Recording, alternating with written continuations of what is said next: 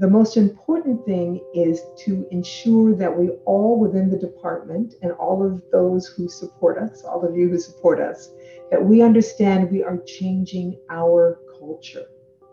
A culture that allows us to focus on policy, which is what we're here to do, and give less than sufficient attention to the resources of our most important resource, our people. We have got to change that when people walk into rooms and see a room looking a particular way and feeling somewhere inside, maybe everybody that should be here isn't here, people have to speak up. People have to make the effort to ensure that the people who need to be at the table are at the table. As the United States emerges from the trials of the pandemic period, we face many reckonings, not least of which is the future of racial justice in all aspects of our society. And our diplomacy is no exception. For years, observers and diplomats have been raising the alarm about the capacity and the makeup of the US State Department, along with more general worries about investment in effective foreign policy overall. The murder of George Floyd last year brought these matters into sharper focus as protests erupted as far away as Korea, South Africa, Australia, and beyond. In April this year, Secretary of State Antony Blinken addressed these challenges directly, appointing Ambassador Gina Abercrombie-Winstanley as the State Department's very first Chief Diversity and Inclusion Officer. So is state now confronting its pale male Yale image? And if so, how might the effort help make our foreign policy more effective? It's my pleasure to introduce our partner in this program and a friend of WorldBoston, Ambassador Nicholas Burns. We have a lot to cover today, so I will just briefly mention that he is a professor of the practice of diplomacy and international relations at the Harvard Kennedy School. He's also the founder and faculty chair of the Future of Diplomacy project there.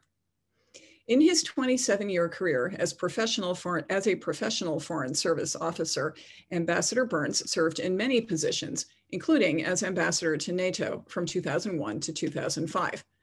Oh, and Ambassador Burns is a lifelong member of Red Sox Nation. This is WorldBoston, people. So Nick, welcome, go right ahead. Mary, thank you for that mercifully brief introduction, and good afternoon, everyone. Welcome to WorldBoston. Thanks very much for being with us. I want to thank Mary Eintema for her really stellar, creative, indefatigable leadership of WorldBoston. It's a great organization. It's the heart and soul of how people in Boston, many people in Boston, stay connected to global affairs. And we are a global city, and we have since 1630 been outward looking as a city and as an economy. So thank you to WorldBoston. It's such a great pleasure for me to be here today with our guest of honor, Ambassador Gina Abercrombie-Winstanley. I have known Ambassador Abercrombie-Winstanley for a long time. We served in the Foreign Service together. I've admired her service to the United States. I admire her intellectual brilliance. I admire her toughness, and I admire her determination. These are all very important qualities for the position to which she has just been appointed in recent months by the Secretary of State, Tony Blinken, as the first Chief Diversity and Inclusion Officer in the history of the Department of State. She's perfect for this role because she's served for such a long time in the Foreign Service. She understands the challenges of the Foreign Service. She was our longest serving ambassador to the Republic of Malta. Among many other things in her career, she advised the commander of US cyber forces on our foreign policy priorities. She worked on counterterrorism. She was deputy coordinator, in fact, for counterterrorism in the Department of State. She coordinated the largest evacuation of American citizens from a war zone since World War II. She began her career formally as chairperson for the Middle East Area Studies at our Foreign Service Institute in Arlington, Virginia. She served in Baghdad, in Jakarta, in Cairo, and she was special assistant to the Secretary of State for the Middle East and Africa. She's also worked at the Department of Defense as a Foreign Service officer and at the National Security Council at the White House. She's a recipient of many awards, including our Meritorious and Superior Honor Awards at the State Department. And one that I wanted to cite in particular, she was commended for acts of courage during an attack on the US Consulate General in Jeddah in Saudi Arabia on December 6, 2004 by Al-Qaeda terrorists. So we commend her for her long service to the Department of State, to our country, and for the courage that she showed and the capacity of diplomatic expertise that she showed during her career. Before taking on her current assignment, she was diplomat in residence at Oberlin College in Ohio. And she's a graduate of the George Washington University, and she's a graduate of the Johns Hopkins School of Advanced International Studies, where she has a master's degree. Mary is a graduate of that school, and I am as well. So this is a SAIS Johns Hopkins conversation today, which we're really thrilled about. Ambassador, welcome. I know you're in your office at the Department of State, which must be refreshing, having lived on Zoom and over the last year. Welcome to WorldBoston. Thank you so much, Nick. It is a pleasure and a privilege to be here. I'm looking forward to a robust engagement, and I love the SAIS connections. Thank you very much. And Gina, I thought we would start, with the big picture here. The recognition by you, by me, by many people, by our Secretary of State, by our President and Vice President, that there is a crisis in the State Department and USAID, a lack of diversity, a lack of diversity racially, ethnically, a lack of inclusion. Tell us how you see this problem. How serious is it for American diplomacy, and how do you think we can all help you in fixing it? Thank you. The problem within the department is one that is reflected among all of us as Americans. Our country is facing, and I believe we are at a very exciting and hopeful time, because we have an arrangement of people, of citizens who are focused on it, who recognize it, and who are ready to do something about it. This crisis, as was mentioned in our introduction, was really brought into focus with the murder of George Floyd, that we have been after. We've been talking about resolving these issues for a very long time in the nation and for a very long time in the Department of State. And it is my position, it is the position of the Secretary of State, that we are very smart people. When we need to resolve issues to get after problems, we're able to do so. And we have this time, and all the actors that you mentioned, and I will add Congress on both sides of the aisle, who are saying, let's get this done. It is time to put this to bed. So that's where I am. That was the background to my appointment.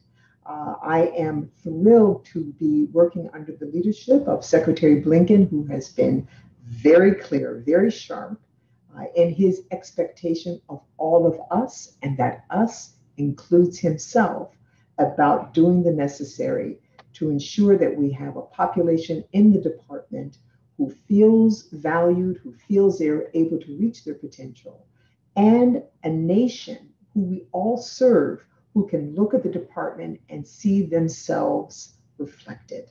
That's it. Thank you very much, Gina.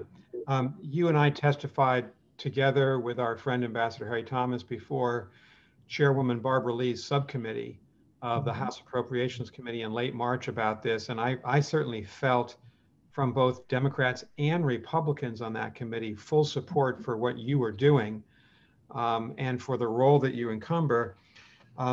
We issued a Harvard report on the future of the Foreign Service, and diversity and the lack of diversity was one of the major parts of that report. And you were one of our expert witnesses, so I thank you for that. Just a couple of examples for the audience that may not be aware, if you haven't served in the government, of how, of the lack of diversity. At the end of 2020, so at the end of the Trump administration, there were no senior women, African-American, or Latinx officers in the State Department leadership, at the very top of the State Department, the 7 to 10 most senior people. Of the current or acting assistant secretaries of state, there are 23 of them. Only 2 were women or people of color. And here's one that I think people are stunned by. President Obama appointed 46 African-American individuals as ambassador. President George W. Bush appointed 44 African-American ambassadors. President Trump 5. So as you took your job, your newest job, as Chief Diversity and Inclusion Officer, I mean, it seems, I think, to me that we were at rock bottom. So what are some of the specific reforms that you're going to be advocating and working on with Secretary Blinken and others to right this ship? Yeah. Well, we've got two things that we're focused on from the beginning. The most important thing is to ensure that we all within the department and all of those who support us, all of you who support us, that we understand we are changing our culture. A culture that allows us to focus on policy, which is what we're here to do, and give less than sufficient attention to the resources of our most important resource, our people. We have got to change that when people walk into rooms and see a room looking a particular way and feeling somewhere inside, maybe everybody that should be here isn't here, people have to speak up. People have to make the effort to ensure that the people who need to be at the table are at the table. And that means more taking care of each other, of recognizing where there might be choke points or barriers, and all of us getting after them. And this is from the leaders at the top all the way through and across the organization. This is not the secretary's problem. It's not my problem. It's all of us. We all have to do that. So it's changing the culture. We're getting after that with how we judge success. In some ways, we're very limited about how we judge it. You know, we talk about substantive knowledge and leadership, and we talk about our negotiating skills, and it's a very outward-looking assessment. But we are going to look more at how are you helping the health and strength of the organization, and that means the people inside. So that's one part, changing the culture. The other part, you can't make or measure any progress until you know where you are. We are a very risk-averse organization. It can be helpful, but it also can stymie progress. So we've got to take that very hard look at ourselves that the GAO reports, began to look at some of the numbers to show us we are at rock bottom. But we are going to have to look at those numbers in a disaggregated form, slice and dice. Who are we? Where are we? Why are we in this particular state? And so that is going to take an effort and a change of thought, that culture again, with don't be afraid of the numbers. We've got to have the numbers so that we can make progress and we can measure that progress. Thank you very, very much. As you think about this big task ahead of you, are there other parts of the U.S. government that have been much more successful? I mean, a lot of people always point to the military, obviously, as an escalator up institution for the poor in our society, for the disadvantaged, for minority groups. Should we be learning more from the military about ROTC, about training, about recruitment in high schools, not colleges? Yeah. There are a number of things that we can do, big things and small things. And one of the things that I've been asking our colleagues is to let my office know about the low-hanging fruit. We all know, as we have gone through this amazing career, we have, stumbled upon or had imposed on or come across or been exposed to things that we say, my goodness, why are we doing it this way? This doesn't make any sense. This could be better. This should be easier. What are those things so that we can make quick improvements in how we work? And then those big things, we are looking at other organizations. Military certainly is one of them. And one of the things that they do that I believe strongly that we need to add is that training flow, those extra bodies that can come and backstop us or allow us to surge where necessary and allow us to train in a way that the Department of State has not as compared to the military. But in order to do that, you know very well, to be able to leave your office to go to 6 weeks of training, I think your boss would throw him or herself across the doorway before they let you through it. So we need those extra bodies. We're hoping Congress is going to work with us on something like that. So there's some other things that the military does, but the training, that ability to surge is very, very important. Other government agencies are doing different things. One of the things I believe possible is that the Department of State can do this and do this well and serve as a model for other agencies. So, the Secretary has put in place this position at a senior level, this position that should be able to cut through some of the challenges that have faced others within the building whose job is not full-time fix this problem, and allow us to connect with other foreign affairs organizations and domestically as well as the White House, to gather what works, set aside what doesn't, and share those best practices as well. Thank you very much. In many ways, this is already the most diverse administration in American history. If you look at the cabinet, President Biden's appointees. As someone outside the State Department, I've certainly heard the passion and clarity with which Secretary Blinken, our Deputy Secretary of State, Wendy Sherman, have been talking about this issue. That to me is a very good start. Do you think, and you're a pioneer, you're the first person to ever encumber this position, are your authorities sufficient so that you can push change? Obviously, you'll have the support of the senior leadership, but the rest of this big bureaucracy will recognize you and your position as a position that needs to be respected. Do you feel you have those authorities? Yeah, well, that's a great question. My answer might be different tomorrow or different yesterday than today, but today I'll tell you, yes, I think I do have those authorities. A lot of it, speaking very honestly, will remain to be seen insofar as I am building a team. And once we have full congressional, acceptance, because you have to go through and do the groundwork, which were congressional notifications and consultations, and we're just ending that period, which is very important. And I've been clear with our supporters on the Hill that we are depending on them, like all of you, to hold us accountable, to ask us the tough questions. So you just asked me a tough question. Can I do this? Will the building let me do it?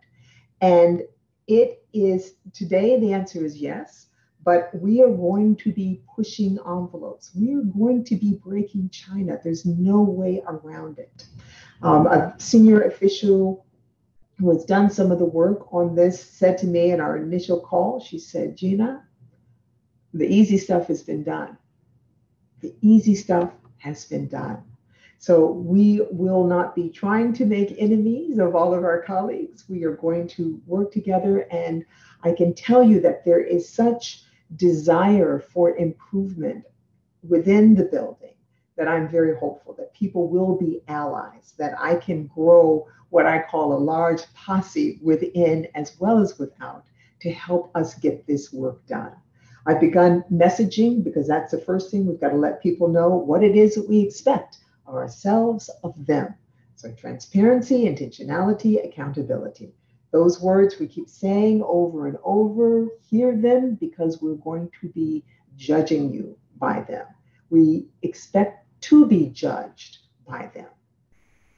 Yeah. Thank you very much. And you talk about, quite rightly, changing the culture. I actually think that your position, the announcement of the position and the announcement of you as the first incumbent has been greeted with great, great optimism and favor across the board. I think most people recognize that changes should be made. What we talked about in our congressional testimony, I think all of us in one way or another said, but it can't fall just on you, on Ambassador Gina Abercrombie-Winstanley or Secretary Blinken. It's got to, every person in the State Department has to feel it's their responsibility. That's a cultural change that's going to take a long time. How do you, what ways can you use to make that clear to people and to have them not just accept it, but to want to push forward with you for progress? Yeah. I will say a lot of people are already there.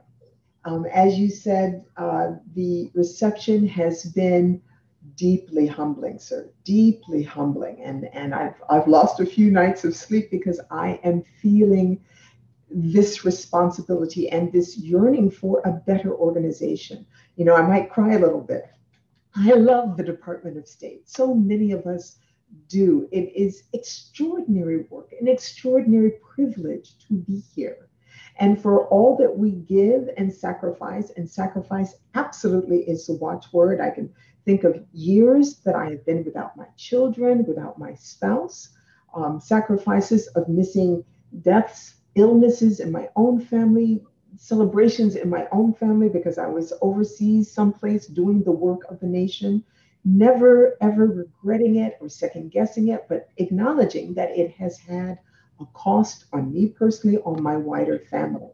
We love this organization, but it must do better by all of us and by those who haven't had the luck of my own career and path. And I say it shouldn't take luck. It shouldn't be dependent on being connected to the right people to have your work recognized. That's something we have to change. That goes to the transparency part. So many are looking for that change, that I feel I'm going to be empowered, that people will be helping me formally and informally to get the information, to make the changes, to ask the tough questions, and to demand change among us all, whether it is allies, because my allies over the years, nobody wants to feel they got a position that they didn't deserve. Everybody wants to feel like I'm here, I got this because I've done the work for it. So whether it's allies who say, I want to make sure this playing field is level because I want to know I deserve to have the title, to have the position, to have the program, whatever it is, and those who are striving for those accolades, for those positions, for that ability and privilege to contribute to the security and safety of the United States. We all want the same things, and that's why I feel overall, because everybody's not there, and that goes to the other small part that can be a challenge to say, but Secretary Blinken observed in his announcement of me that I'm not always diplomatic. I hope in the right times not being diplomatic, but this is a solid train on a specific track, and it's going. And y'all need to get on board. How's that?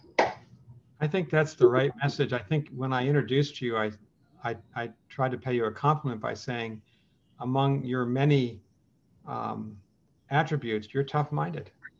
And it would seem to me that you need to be tough-minded in your job, because you're going to be, as you said, breaking China, pushing change, not always easy. I wanted to ask you a specific question related to that. One of the takeaways from our report, and there are lots of reports that were done in 2020 thinking about the future of the Foreign Service, one of the things that leapt out at us is that we are actually in some ways recruiting for diversity. We're identifying young women and men who are diverse in their lives in colleges and graduate schools. They're accepting the Foreign Service. They're going into the Foreign Service. I see this with our Pickering, Wrangell, and Payne fellows at Harvard. And yet they're leaving, many of them, in the first 10 years. And we talk to a lot of these people who say they didn't feel, it's the word inclusion, included in the culture. Talk about that, the challenges there. Yeah. That's a big challenge. It is a huge challenge because we are told when we come in, we are personally responsible for navigating our own careers. We are personally responsible for the success of our own careers. So you're told at the beginning, we're going to toss you out there and you better swim. But we as an organization can do better than that. Some people will swim. They may knock a few people while they're swimming. They may lift themselves up by pushing somebody else's head down. But those are not the people that we're trying to keep. Those are not the people that we want. We are trying to make an organization that is more humane and therefore gets more out of everyone. So yes, you are responsible for your own career, but as a manager, as a leader, as a senior leader or a mid-level leader, We're responsible for those who are coming behind us. So one of the things we'll be working on is our mentorship program. I've participated as a mentee over the years. I've participated as a mentor over the years. But this is a program that is hit or miss, as someone described it to me yesterday. We're the Department of State, we can do better. We can do better. And this office has specific ideas that we're going to be adding to that program to make it more focused and intentional about how mentors and mentees spend their time together to ensure that both parties get something useful out of it. Mostly the mentee, in all honesty, but the mentor knowing that they left valuable information, focused information, pertinent information for a mentee to help navigate their own career. That kind of engagement is important. We do a lot of it happenstance, serendipitously. You're a people person, so you might reach out and have somebody over for coffee to talk through. If you're an extrovert, you might set up a gathering of either entry-level officers or entry-level and mid-level officers as a meet and greet kind of thing. But it shouldn't just be based on personality. We have to put things in place that launch these things as a matter of course. Thank you very, very much. And I think you and I, who've both served in the Foreign Service, understand what a great weakness this is in the State Department, that we lack diversity, that we've not been an inclusive culture. How about the impact on our foreign policy itself? Do you worry that because we are not a diverse institution, the actual policy and the application of the policy and diplomacy has suffered as well? And the converse, of course, is that with a more diverse group in the State Department, in the Foreign Service, and the Civil Service, we might be able to make the argument that we'll be more successful in the way we relate to other countries and other cultures. Well, I think that's exactly right. And I think most people understand that immediately, in addition to the logic, and that it feels right as well. That we will bring people with experiences and native tongue languages and all the rest of it brought to bear for the foreign policy priorities of the United States, and that balance of looking at it outwardly from the United States, but understanding the area, the issues in a more holistic and authentic way is going to help us get that policy better. Not just right, because there may not be a right, but better. And so adding those additional inputs of knowledge and experience absolutely is going to help our foreign policy. And that business case, is the one that any of us can stand on. Don't do it for you, do it because it's going to be better for the United States. Absolutely. Right, and I think a very specific argument for pushing an agenda of change for diversity inclusion is in language training and language acquisition, because one of the hallmarks of the Foreign Service in particular has been the fact that we're the people in the US government with language skills. It took me a long time to speak really horrible Arabic, for instance, when I was a junior officer. But if you can recruit a young Egyptian American or a young Chinese American or a young Indian American to speak the really difficult languages, we're ahead of the game. It just seems to work on all levels, doesn't it? It absolutely does. It absolutely does. There's no doubt about that. And frankly, having colleagues like that help the rest of us, improve our language abilities. So. Right. Well, thank you very much. Gina, I think what we're going to do now is we're going to go to questions. I know there are a lot of people who want to ask questions. We have a very large group online with us, which we're pleased about. And I think Mary Antony is going to lead that part of this discussion. I am. And okay, let's go. Yes, we'll go to Irv Kintner first. My question is preceded by this comment that I want to bring up, because we're challenged even in our board to try to bring in a diverse group of people to our board. And I'm always challenged with this idea of birds of a feather flock together. I've seen this in corporate America, where we tend to bring in the people that we know, and they tend to be people like us, where we're sort of hiring at our own image. So the question I have is, how do you overcome the recruiting and mentoring challenges of identifying and attracting a diverse population, people of color, people, immigrants, like you've discussed, to a career in diplomacy? Yeah, it is a challenge. I think I heard Secretary Austin say apples, choose apples. That was the phrase, but people like us. It does take intentionality, sir. You're going to have to decide to do it. And it's not that it's harder, but you've got to be intentional about it. And so in your, realm, it is friends of friends of friends of, or maybe not friends of, but going to organizations or schools, if you're looking for younger people, to say, put yourself forward as a possible mentor. There are a number of organizations that have these sorts of programs. And again, it's going to take intentionality to do that work, to make those connections. I think we all understand that value. So I think, organizations will be working harder to bring in people, as sponsors, as mentors. There's one in my hometown of Ohio that focuses on new immigrants. And, they found me, and of course I said yes. So I've got a mentee there who is from Nepal, and learning a lot about the culture and helping her navigate school, because she's in school in the States, but she hopes to join the Nepalese Diplomatic Corps, which I am urging her to do exponentially. I'm urging her to do, to open that aperture and expand it.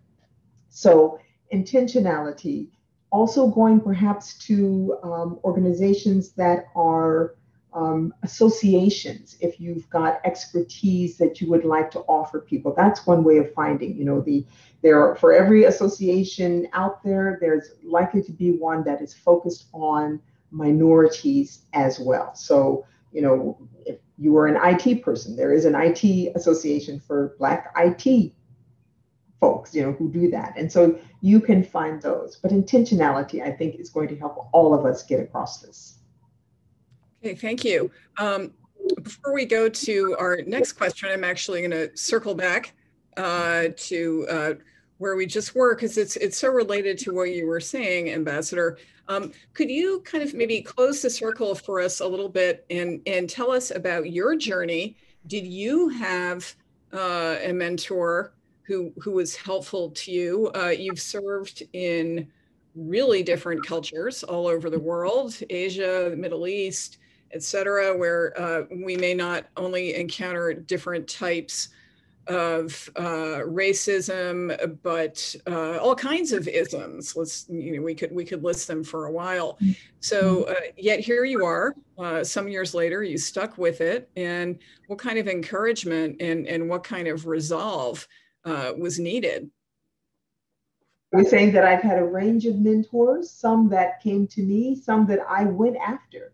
The ones I went after because I had specific questions, because you don't have to have a long-term relationship with someone. I call them mentoring moments. I had a particular question or a period in my life that I was looking for specific counsel or advice or viewpoint, just to hear how that person navigated it or what they thought about the situation. And then I might not have a conversation with them again, or not for another 5 years. And I act as mentor for many people in just that way. So, you say mentor, I need a mentor, but it doesn't have to be this long, deep relationship. It can be, but it's not necessary. And I was lucky. I mean, some people just, thought I was interesting enough. They wanted to know more. And I took advantage of that curiosity, that interest in me. Perforce, most of my mentors have been European American men, because that's who was in the Foreign Service. Those were the people I was working for, working with, working around, and absolutely took advantage of it. I will also say that I come with a strong sense of self, that my parents raised me to know what I bring to the table and to learn what I don't bring, what I don't already know. So it was not easy for people to undermine my own self-confidence. And I urge, oftentimes I'm asked by young women or minorities, so what's it like being a woman in the State Department? Or what's it like being a woman in the Middle East, for instance? Or what's it like being a brown person in the Middle East? And I usually start the question by answering saying, I don't think about it too much, quite frankly. That's not my aperture of how I'm dealing with the world. When you are a U.S. diplomat, you are a U.S. diplomat, and that's how I approach it. And that's generally how I was received overseas. My colleagues within the department, sometimes I had to work a little harder on them. But certainly as representing the United States, that was how I focused on the world. So I do urge whomever you are coming into the State Department, coming into foreign policy spaces, you come in and you expect to be treated right, respected, valued, and conduct yourself that way. And that's how you begin that engagement, in my view. And then you go on from there. So. Great.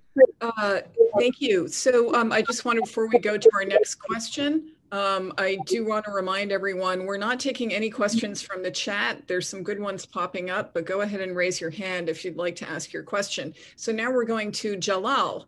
Jalal, go right ahead. Hi, this is Jalal. I'm from Bahrain, and I'm an IVLP alumnus. I was not far away when Ambassador Gina was in Jeddah. And I was also one of the Faces of Exchange awardee last year. I have two questions, and I hope that I will contribute to solving this diversity and inclusion problem at the Department of State. The first question is about us as IVLP alumni. How can we help? And the second question is, what are the root causes for the problem of D&I in the Department of State? And from there, we can really be effective in reaching to the solution that will mitigate it, or will, even if we are hopeful and successful, will erase it at all. Great. So I should mention to those who are have not had the pleasure of encountering the IVLP, that is the International Visitors Leadership Program, which many World Affairs Councils also implement. So apparently Jalal participated in one of these programs, which is great. Yeah, that's awesome, Jalal. That's awesome that you did. I hope you had good experiences wherever you went around the United States, and that I think it's an extraordinary program and does a good job of introducing foreign visitors to different aspects of life in America. And certainly our World Affairs Council in Cleveland, Ohio welcomes a lot of visitors from around the world, and hopefully shows them a range of events and, as I said, people in Cleveland and elsewhere.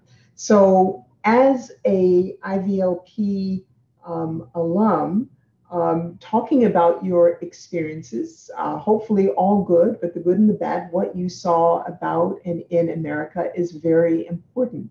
Anything useful that you took away and who you took it away from is very important. And, sharing that is what we ask of you to do.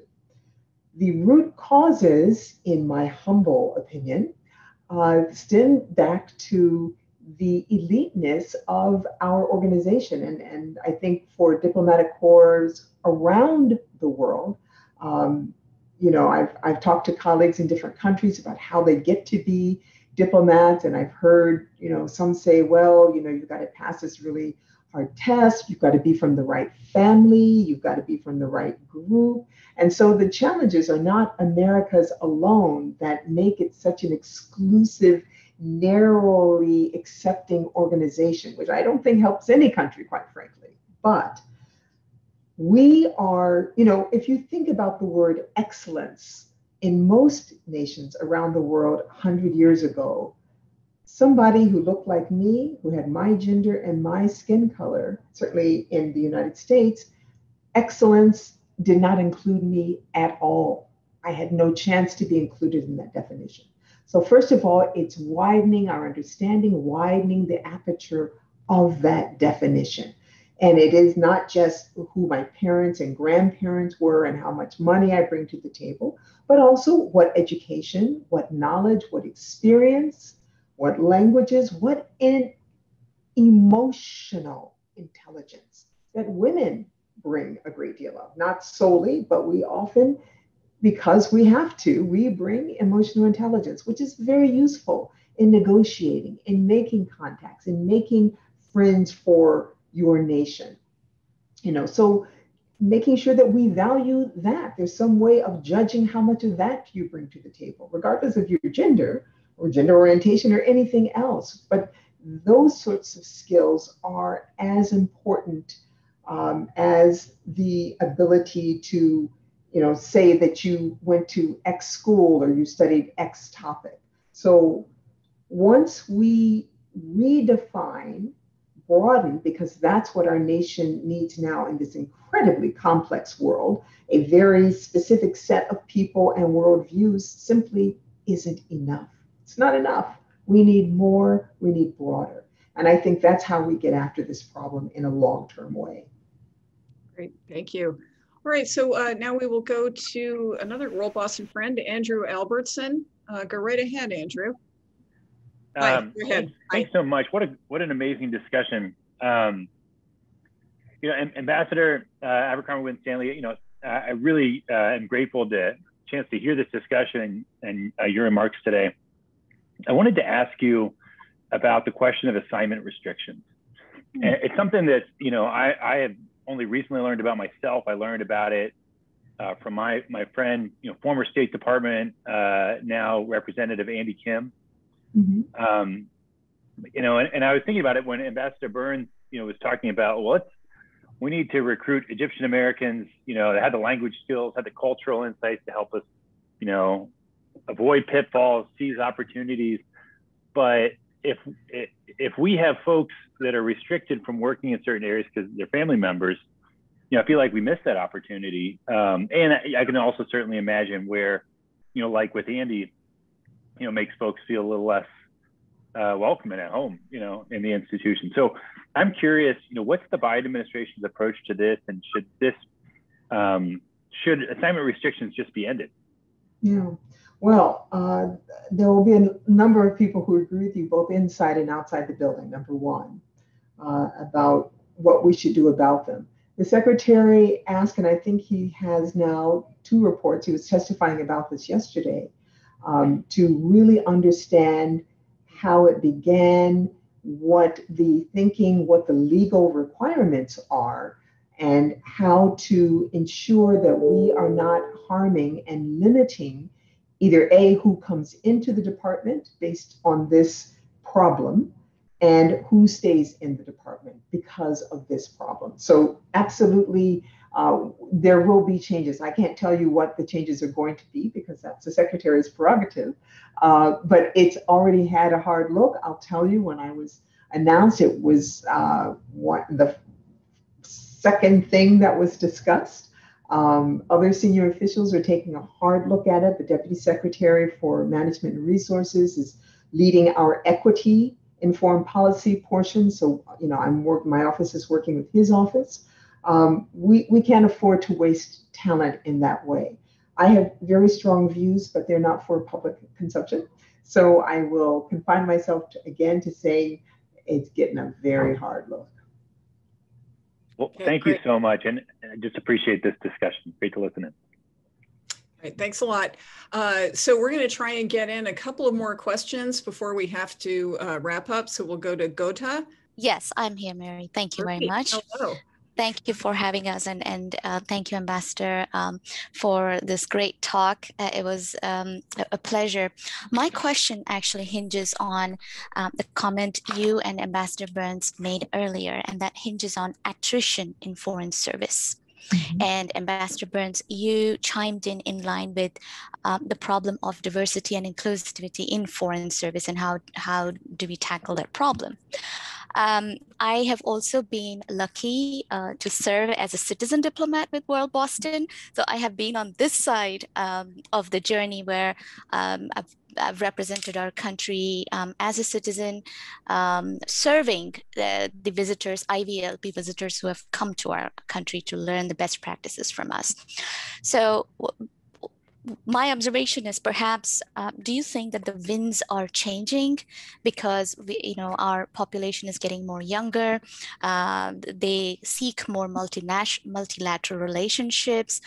Climate is definitely on our mind. We seek to have less wars, more peace, more development, and then we have the innovation and future of work. So that was one of the factors that I thought was an observation that may perhaps pertain to the attrition of why perhaps maybe we're not aligned to our goals and the service that we offer. The second one is our own work in women, peace, and security at home, meaning our domestic policies and what we do at home and how we represent on the foreign stage. So, Ambassador, my question is, what do you think is the impact in your thoughts? How can grassroots organizations or civil society organizations help fortify our soft power on the global stage? Okay, wow, lots to think. Well, in brief, you're already doing it, and thank you. You are important partners for the Department of State and in the foreign policy space. But you too have challenges with your diversity and inclusion, and there's no organization that looks really like it ought to look at the top in the development space and NGO space. So we're all in this together, let's be clear. If we do it in partnership, I think we're all going to make the strides that we need to make that continue to allow the United States to be seen as a leader worth emulating and a leader that takes hard, tough looks at itself as we try and improve ourselves. We're fond of saying our more perfect union. It's not perfect, trying to get more perfect. This is the work that we're all doing, and the partnership is key. So you're already there, and welcome to the fray.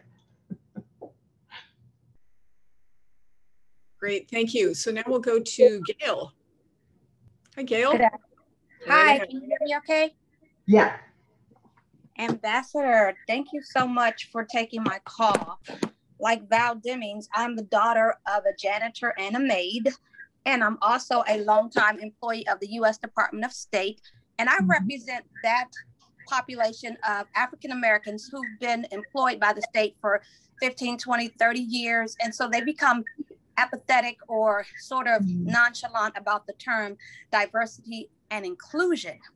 So my question to you is, what do you say to those of us who feel that our issues are more important or than some of the other issues of people who haven't experienced what we in the brown and black skin have? Not to discredit other communities, be it LGBTQIA, be it Asians, be it Indians, but how is it that we can get past our ignorance and our lack of understanding of others so that we can achieve true diversity, equity, and inclusion without creating more? Thank you. Yeah. Thank you. Tough question, and I guess I'll look for you in the hallway somewhere if you're a longtime employee. It's hard, and we have to be very careful about being siloed off into our own pain, frustration, resentment and eagerness for change. The intersectionality of it all is real and it is important. And if you think back to historic times where by slicing and dicing minority communities and keeping us apart, keeping us like crabs, pulling each other down because we think there's only space for one, is how we all stay at the bottom. So when I say we've got to work together and acknowledge, then that is really what it is. But I'll be clear, the GAO report made very clear where the priorities need to be at this time. Based on the numbers that the GAO report said, certainly for the Department of State, for leadership positions, it's African Americans, Hispanics, and women are the places where we actually have gone in the wrong direction, let alone not improved. So the focus of this office, changing the culture in general, but the really, really tough questions and focuses from this office are on those three groups to begin with. But the reality is that everything we do for any group in this building, and this stuff is tough, it's hard. We're asking hard stuff of people, but it's going to help everyone. As I said, nobody wants something that they didn't deserve. No one wants to be, because this is how Black people, brown people feel. Oh, I don't want a job just because I'm brown. I didn't ever want a job just because I had Black skin or a womb. I want this respected, not this. So that goes for everyone. And certainly in this building where we all have an incredibly high opinion of ourselves, whatever our jobs are, we know we're the best in this building doing it, everything. So we need to know the playing field is level. The playing field is level and we deserve what we get. But we're going to have to help each other, and that's everyone. That lack of transparency in this building hurts white men as well as brown women, for example. So we're going to be able to make everybody's situation better by making these changes. And we need a posse, ma'am. Got to have everybody on board. I'm in your posse, and I look forward to a situational mentoring opportunity in the future. Please reach out. Please reach out. Thank you, Gail. Wow, what a great questions. And a very, very inspiring set of thoughts to mull over, Ambassador. We're going to try and fit in the spirit of inclusivity. We're going to try and just fit in one more question because there's so many great questions here. We're going to go to Holly for a lightning round, and then we'll probably have to wrap up. So Holly, go right ahead. Apologies, I think that I was accepted as Holly, but I'm actually Danae O'Brinson. Oh, hi, what's your question? Greetings. And I work at the State Department, and I am so happy to see Ambassador Abercrombie-Winstanley in this new position. And I wanted to ask what we can do as I'm a civil service employee, what we can do internally as employees, and also knowing that it's not just about diversity in hiring, it is about retention as well and promotion. And thank you so much. Yeah, I mean, that's it. You know, one of the things, you know, thanks to people like Ambassador Burns and others around the country, the thing that we do best is recruitment. You know, we figured out places we need to go. We can always do more, but that's where we do the best. It is retention and promotion, which means assignments that we need the most focus on and the most work. One of the things that I am counting on colleagues to do is to speak up, my dear.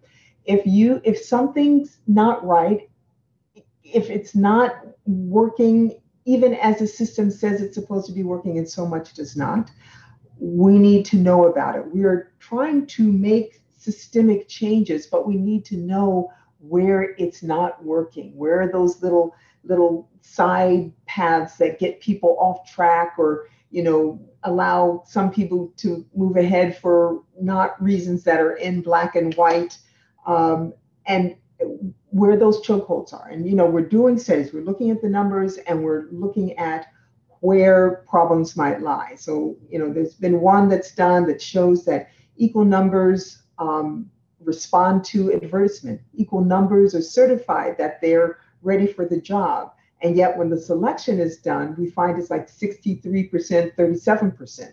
So we know it's in the selection process that we need to take a hard look. So we need that information in order to get after this problem. I love that military term, get after it. We want to get after it. So, you know, what is the selection process? Are people using the best practices? The Foreign Service, with the test, we might have some arguments about some of the questions that are asked, but the judgment of having 4 people, having a diverse array of people doing the interviewing, making sure everyone is asked the exact same question or type of question. These are best practices for reducing, you know, bias and the ability, oh, well, I like the way she looks, dresses, she comes from the same town I do. You know, you should know anybody's town, for instance. But those sorts of things are best practices. And I know for a fact that every office in the civil service does their selection whatever way they want to. So those are things that we're going to be getting after, for instance, at least that people know what to expect when they're going through a process. And that's going to be a huge change. Nick, as you know, it's so opaque. It's so opaque. We don't know how the system works. So we're going to try and get that transparency there. Thank you. I'm on your podcast. Speak up, though. Speak up. Thank you. All right. Thank you so much. We have unfortunately come to the end of our time. Ambassador Abercrombie-Winstanley and Ambassador Burns, thank you very, very much for joining us. I feel like we're watching history unfold with two wonderful guides. So thanks for being here today. And thank you, audience, for your attendance and thoughtful questions. We got to only a small portion, but we're going to take that as a positive indicator of lots of interest in this topic. Okay, thank you all again, and have a great afternoon.